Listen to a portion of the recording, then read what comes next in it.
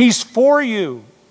He hates that the devil comes to deceive you and to steal from you and kill from you. But Jesus said, but I'm come that you might have life and that you might have it more abundantly. He's not your enemy. He's not upset.